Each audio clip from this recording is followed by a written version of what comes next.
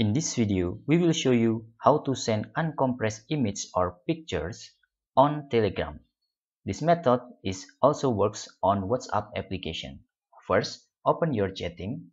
In here, I want to store on saved message.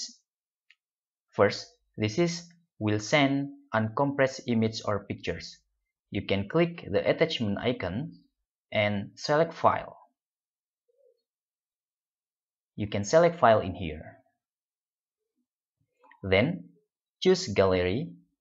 For example, I want to put this image and will send here. And the number second, I want to send the compressed image.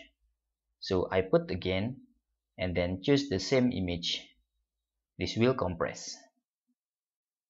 And to show evidence of this, we can also export to our computers. Let's do this.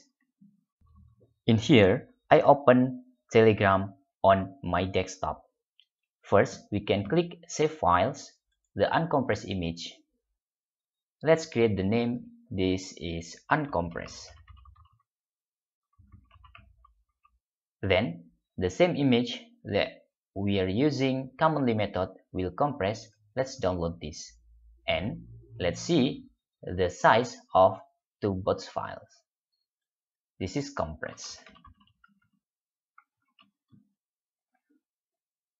So, let's check this uncompressed image size. The size is bigger with 183 kilobytes.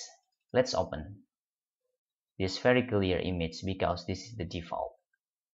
This is compressed image and let's see the size.